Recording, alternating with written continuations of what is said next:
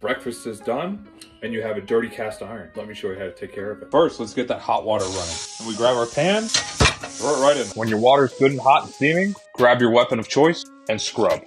Forget all those people out there that try to make this scary and complicated. It's seriously the easiest thing ever. Scrub and rinse. And then we'll check it to make sure all the gunk is out of there. Nice and clean. And now heat. Make sure it's completely dry, and then we add our oil. Wait for it to heat up until it gets to that nice light smoke point.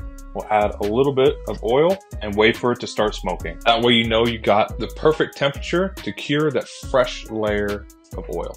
And then you set aside to cool. I've got tons of cast iron and I've been using it for well over 10 years. This is the only thing you need to do. Works great on carbon steel woks too.